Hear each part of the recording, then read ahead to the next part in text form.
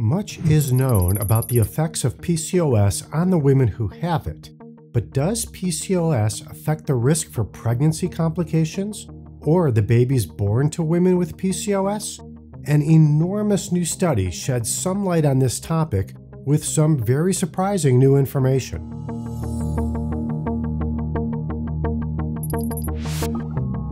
PCOS, or Polycystic Ovary Syndrome, is the most common cause for ovulation problems in women in the United States.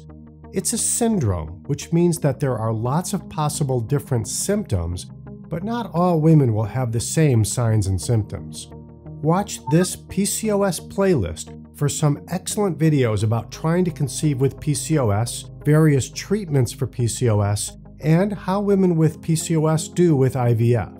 We have known for some time that women with PCOS will commonly have a problem called insulin resistance.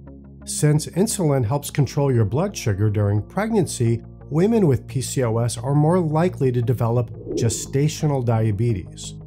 We have also known that women with PCOS have a higher chance for developing high blood pressure during pregnancy. Recently, using a large database of over 9 million births, researchers tried to expand our knowledge about PCOS. Here's what they found. First, it appears as though PCOS is being diagnosed more commonly in pregnant women. Between 2004 and 2014, the prevalence of PCOS increased by over 6-fold. This could be because PCOS is becoming more common, or it could be because doctors are just diagnosing it more commonly, or because we are getting better at helping PCOS women to become pregnant. 22% of women with PCOS were obese.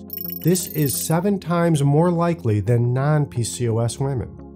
They were almost 5 times more likely to have high blood pressure, or over 8%, and 4 times more likely to have diabetes before pregnancy, or about 4%. None of that is surprising. However, women with PCOS were also 5 times more likely to be receiving treatment for thyroid disease.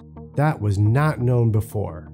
It's important to know about these pre-existing conditions because they can influence the likelihood of pregnancy and delivery complications. The researchers in this study used statistical methods to adjust for those problems so they could isolate the effects of PCOS alone. Women with PCOS were more likely to experience several different complications related to the delivery of babies. For example, they were more likely to see their bag of waters rupture before going into labor, and were 37% more likely to have a preterm delivery. They were 63% more likely to have a very scary problem where the placenta separates from the uterus, known as an abruption. Abruptions result in bleeding, which can affect both the baby and the mother. Women with PCOS were 50% more likely to have a cesarean section. In another surprising finding, women with PCOS were about 60% more likely to develop a uterine infection at the time of delivery or shortly thereafter. This could require antibiotics given through an IV. What about the babies that were born? It turns out that nearly twice as many babies had birth defects if their mothers had PCOS. Doctors have known that diabetes increases the risk for birth defects, but this is the first study to show a higher risk for women with PCOS after controlling for the effect of diabetes.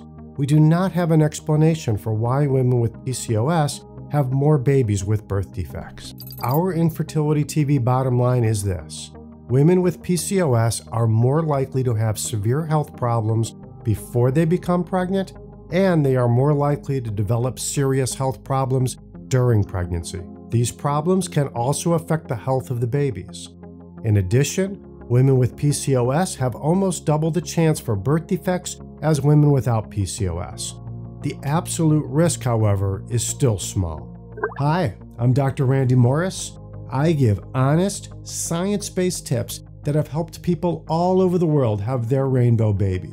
If you want to improve your odds for success, hit that subscribe button right now. It's like having a fertility specialist in your phone.